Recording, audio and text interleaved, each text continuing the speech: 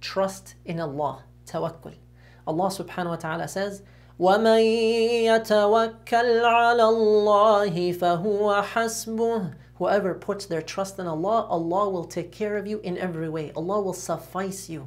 وَعَلَى اللَّهِ فَلْيَتَوَكَّلِ الْمُؤْمِنُونَ. The believers put their full trust in Allah. Brothers and sisters, the more trust you have in Allah in all matters, the less fear you have of worldly matters and future uncertainties and anxieties.